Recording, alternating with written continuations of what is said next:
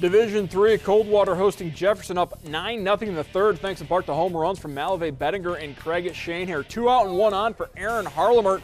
Deep fly to left field. Can't make the catch. Brad Gear is going to score from a second. 10-0 Cavs in front, and then an errant throw allows the speedy Harlemert to circle the bases. 11-0 Cavaliers in front. Move to the top of the fourth. Jefferson 2-man on, 1 down. Eli Kimmett sinking liner to right. Gear catches it and then doubles off the runner at first to end the frame. It would get this game into the 5th inning, and then the lightning came and then the rain.